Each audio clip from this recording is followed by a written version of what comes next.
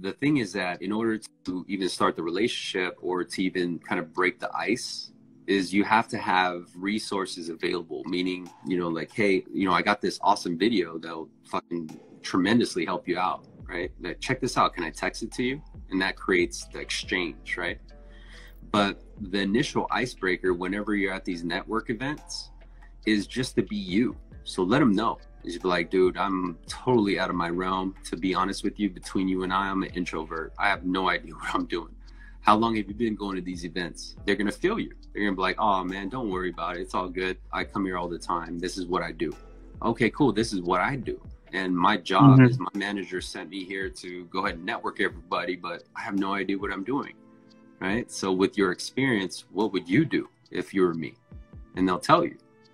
Now they're equipping you with the do's and don'ts, right? The cadence. So you understand, you feel a little bit more confident, and then you create kind of your own. But in short, what it is that you're just trying to get on an even playing field with them, while at the same time making the contact feel like they are above you, right? You want to fluff them. And there's a science to that. Even though you're doing better than them and you get to a position where you're crushing it, you still want to make the other person feel like they're valuable. When they're at a point where they feel that they're valuable, they feel that they are an expert, and so they are more inclined to tell you information. That's the positioning, right?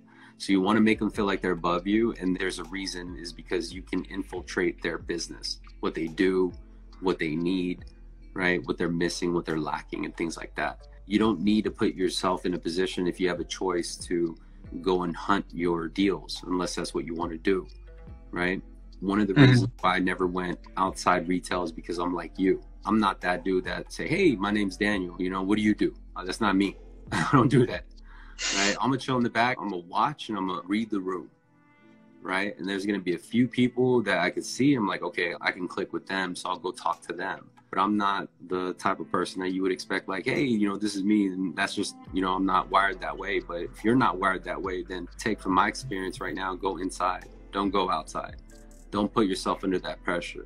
You want to put yourself in the position that you will more likely succeed, and position yourself that way. Whereas right now, if you went into outside, you're trying to network, that's not you, that's not your vibe, then it's going to waste a lot of valuable time, and the window's going to close, and it's going to just be a harder climb for you.